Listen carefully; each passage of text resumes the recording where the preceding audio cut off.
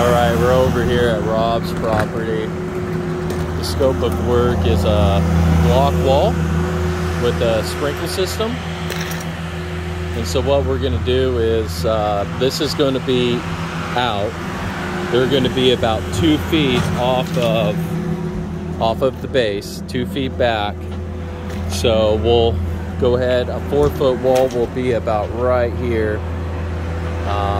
So it'll be just barely under that last lip, 4 feet measures. So there'll be a slight grade, unless you want to go an extra block. So we'll go block here, and we'll go block here.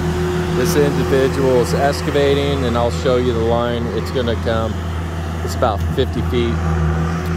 So you'll go here, so we'll go wall. You can kind of see where the orange line is, or maybe the red. Now it looks like the orange. And we'll go all the way down here.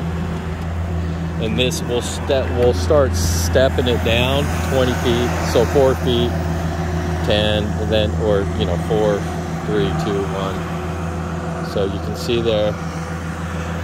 And then we're gonna beeline it. So the sprinkler system will cover 100 feet that way, and approximately 50 feet. And so we're gonna irrigate all this. And the sprinkle will be based on 40 PSI, 8 gallons per minute, the design. And we'll stay with 4 feet on this wall. Which should be pretty good.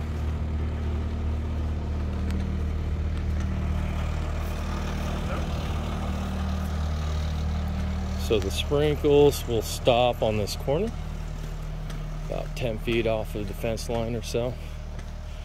So if you look at this corner right here, we're just going to beeline it down. Sprinkles, no sprinkles. All that will, this top section.